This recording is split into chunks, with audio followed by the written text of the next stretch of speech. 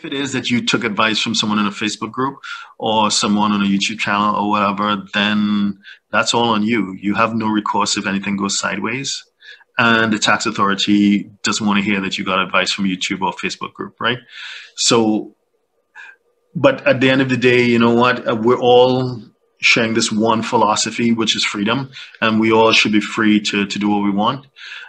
And just like with medical advice, some people get sick and they go to a doctor who's qualified by the medical board in whatever jurisdiction they're in. And some people go to faith healers or alternative healing traditions.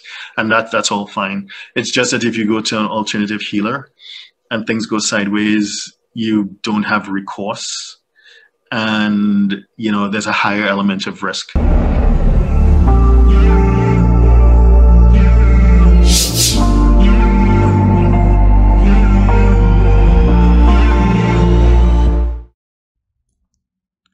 Please subscribe, like, share, and comment below. Our books and upcoming event are available at htj.tax. Email us at help@htj.tax to engage us, to advise on international tax or business matters.